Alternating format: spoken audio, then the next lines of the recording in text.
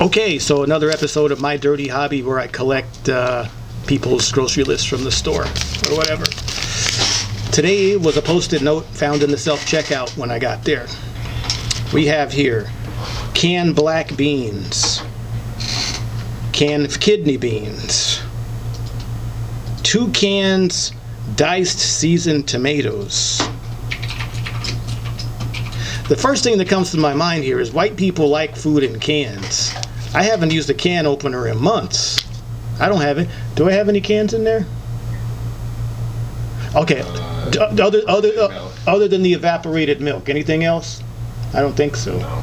I don't buy tuna in a can, nothing in a can. Just the evaporated milk, which I use for making the teas or something. That's in a can. But I don't buy canned food. I don't like canned food.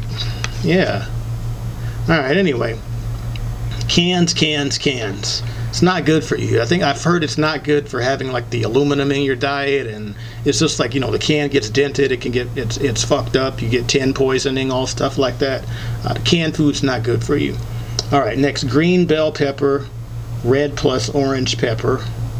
She wrote pepper with 4 P's. That's very strange.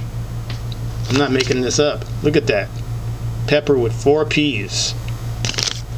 Red plus orange pepper. Tortillas, fresh tomatoes, and kale. What the fuck is she cooking? Anything on the back? Beans, tomatoes, peppers, fresh tomatoes, kale, and tortillas. Sounds like a heartburn burrito or something. Fuck, I assume she must already have some kind of meat or chicken or beef at home.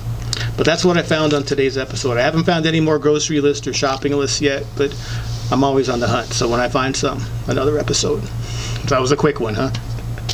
Thanks for watching.